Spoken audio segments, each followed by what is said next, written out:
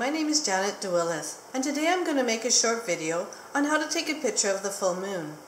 I have been teaching myself photography for about 2 years now, and I wanted to share with you some of the skills I've learned along the way.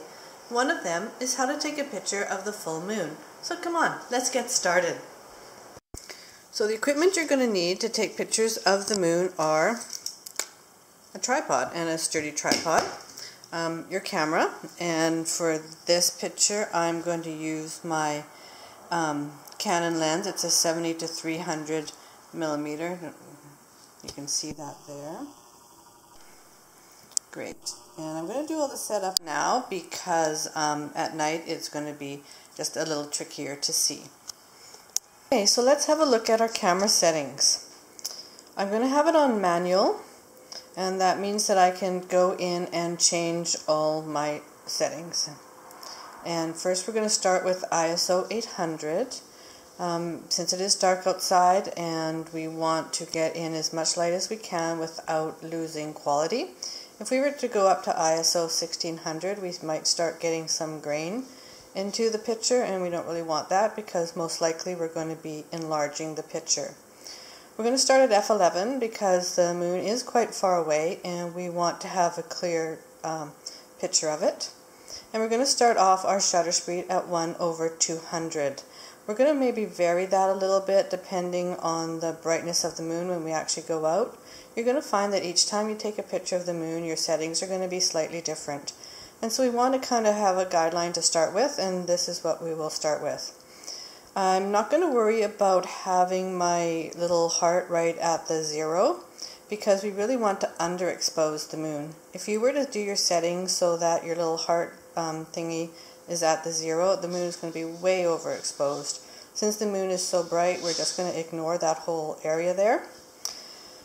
For the white balance, I'm going to start it on cloudy.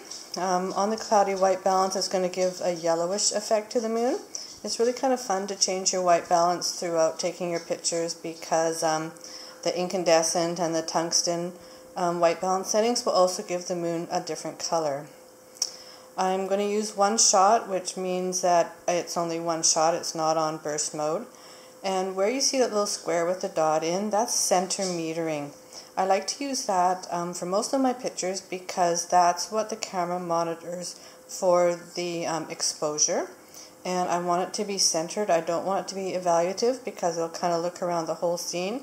And since the scene is going to be basically black and white or black and yellow, we want to focus primarily on the moon. And this way, on the center metering, the camera will focus on the moon and it will also meter the light off the moon. On my camera, on my lens, I'm also going to have it on autofocus, and then that will also help in those settings as well.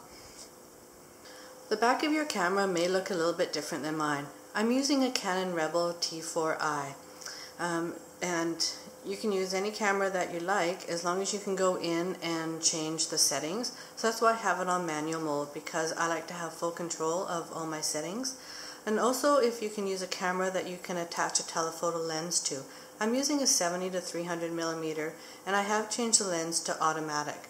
I find that the lens can focus, I believe anyways, better than I can, so I have it on automatic focus. So use whatever camera you have, even your point and shoot, if you can do a 12 times zoom or whatever zoom it has. Don't worry if you don't have a fancy camera. Any camera will work. It's just really great to get out there and take pictures.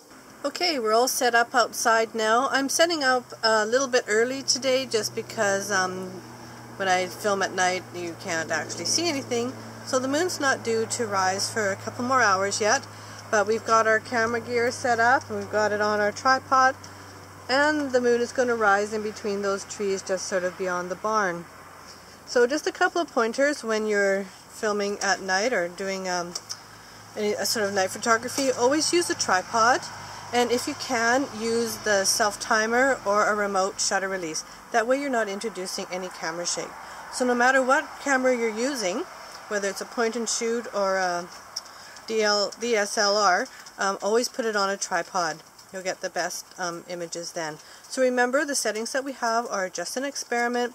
They're a guideline, a starting point. So you might want to go a little bit higher, a little bit lower in your settings, because each night the moon's brightness is going to be different. And also remember that you can take pictures of the moon at any time. It doesn't have to be a full moon or a special moon. Taking pictures of the crescent moon is really nice too, and you can have trees silhouetted in them as well. So have fun and experiment, and if you can, post pictures. I would love to hear back from you. So enjoy.